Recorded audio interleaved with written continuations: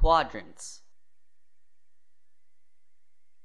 The x and y axes divide the Cartesian plane into 4 regions, and these regions are called the quadrants. They are numbered as Q1, Q2, Q3, and Q4 as shown in the diagram in the anti-clockwise direction. The first quadrant is denoted as Q1, the second as Q2, and so on.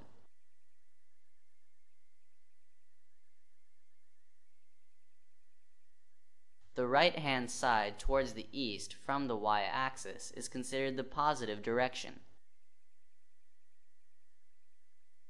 The left-hand side towards the west from the y-axis is considered as the negative direction.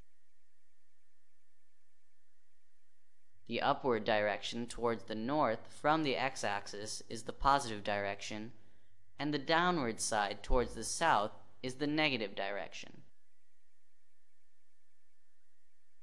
Every point in the plane is denoted by a unique ordered pair.